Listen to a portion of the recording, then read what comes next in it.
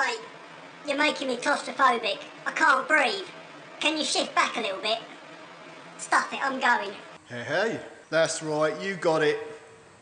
We're going to talk about a Mk4 Mondeo diesel fuel vaporizer. And I know, I've already made a video on this, but I'm just going to take a closer look at the vaporizer itself today. No, I've not hurt my hand.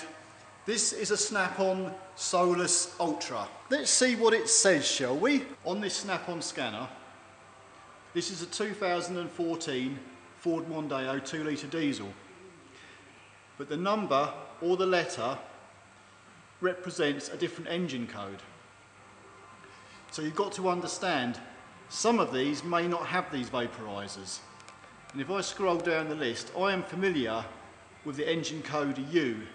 I know for definite that these engines with the engine code U are fitted with a vaporizer. And let's just get something perfectly clear here. If you have engine malfunction or service required on your dash and your car's going into limp mode, so you need to follow some kind of logical checking procedure before you condemn any parts. So you're probably going to need your vehicle hooked up to a diagnostic machine and have the ECU codes read. It'd also be pretty handy if you had a mechanic who actually is familiar with this system, because if you do not know about these vaporizers, it could take some time to work it out. So let me just quickly run you through a new vaporizer. Diesel fuel is going to be pushed along this pipe via a little pump. Fuel will then go into the main body of this vaporizer, and there's a glow plug here that is going to heat the fuel up.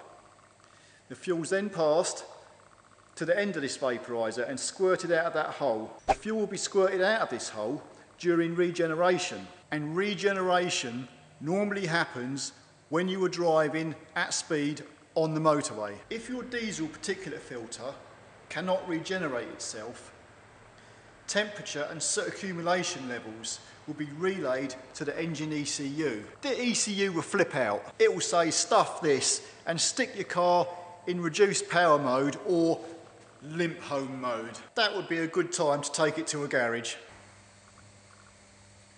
Okay, this is one I've just removed from a vehicle where the hole is blocked up. And just for comparison's sake, you can see the hole in the new one. So where the hole is, you can see it's full of soot. I'm literally getting this pick in here. It's just absolutely full of crap, and the fuel can't get out. I'm now going to chop this open just to see how bad it is.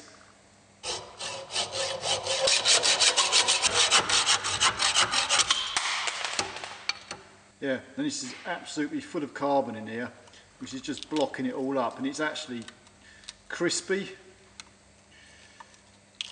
I'd have to get a drill bit in there and try and dig it all out. So you see the whole length of this nozzle is going to get blocked up with carbon, and you're not really going to be able to get it out. So really the best policy all round would be just to replace it. To give you an idea of how tight these nuts are, I used a 22mm spanner and a bloody scaffold pole. But hey, guess what? If you've got one of these babies, you can always try heating it up. Well, that's it then. I'm bored. I've nothing more to say about Mondeo diesel fuel vaporizers. So let's put this where it belongs, in the trash can. You know, we could talk about my fantastic tiling job. You can see it's a perfect colour match, can't you? Okay, whatever.